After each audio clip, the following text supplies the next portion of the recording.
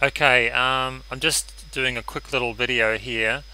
I have had a board which was given to me by some students, and the top layer, when I imported it, didn't overlay correctly over the bottom layer.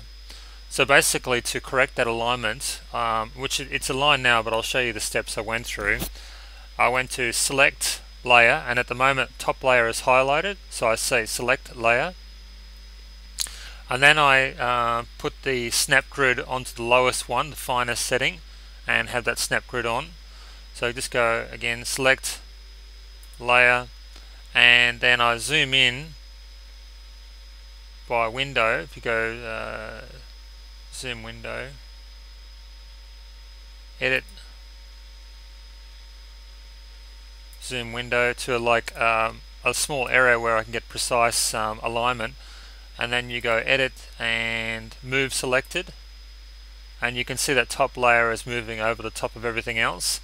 The green trace is the bottom layer, so the key thing is to align everything carefully over that bottom layer. So that's pretty close, and press OK, and that's finished.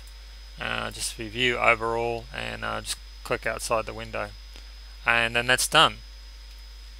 I'll do a full video tutorial of this later. In the meantime, just go save and do the re-insulation of all the layers,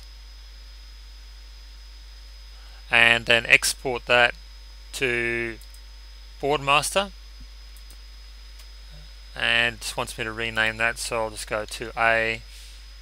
Okay, and it's put that right in the center.